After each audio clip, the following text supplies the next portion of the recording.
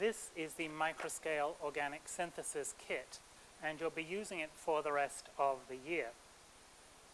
If we pop it open, you'll see inside there's all sorts of new toys to play with.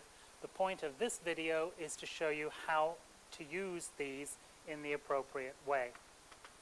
The big difference between macro scale, which you've been doing up to now, and micro scale is that you never pour any liquids. You're dealing with far too small quantities, so you always use a dropper. Pasteur pipette, you've been given bulbs for this, and the bulb is recyclable. The Pasteur pipette itself can be used several times as long as it's clean. Once it's dirty, you can throw it into the broken glass, the green container. You can wash this also with water or with acetone.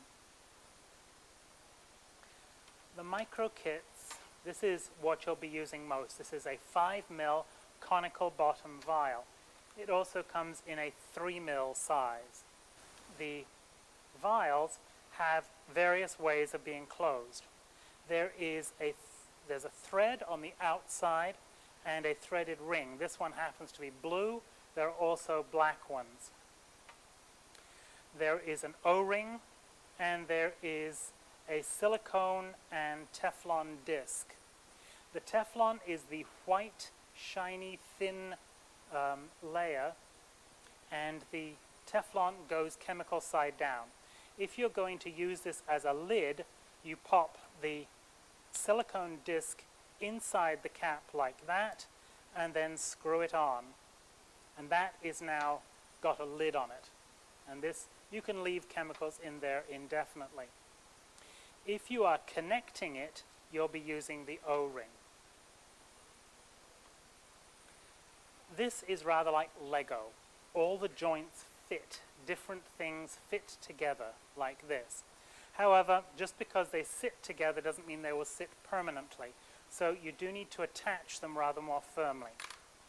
This is actually an air condenser, and I'll show you how that fits on. You first of all put the threaded ring over the inner joint, take the O-ring and roll it to just past the ground glass connector, and then fit one into the other. You then screw the threaded ring tight. It will compress the O-ring and form a tight seal. And I can now pick this up by the top part and it won't fall off. That's what the threaded connector assures me.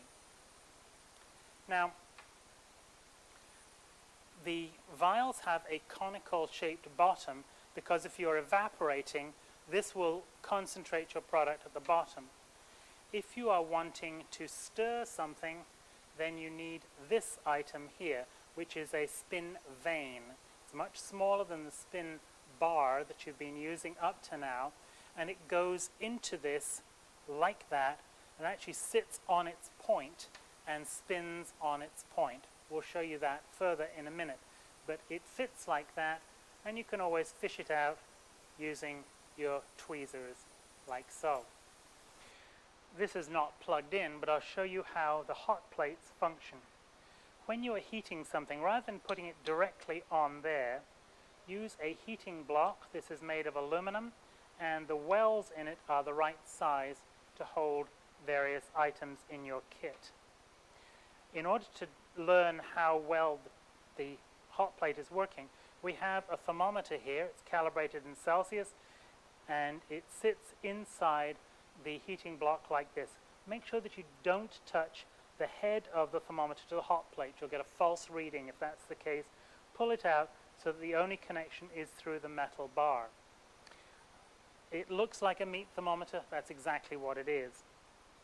Now, if I was going to heat this container, it would sit here inside the heating block and would warm up. Now, you'll get better heat transfer if you use these bridge-shaped blocks, and that will increase the contact and the heat transfer from the heater to the block to the liquid inside your glass container here. You are assembling the caps onto a vial. The rule is only one squashy thing at a time. So don't try putting the silicone cap and the O-ring in at the same time. You'll get a leak. If you want a lid, you just use the silicone cap. If you want to connect it, then you use the O-ring to seal.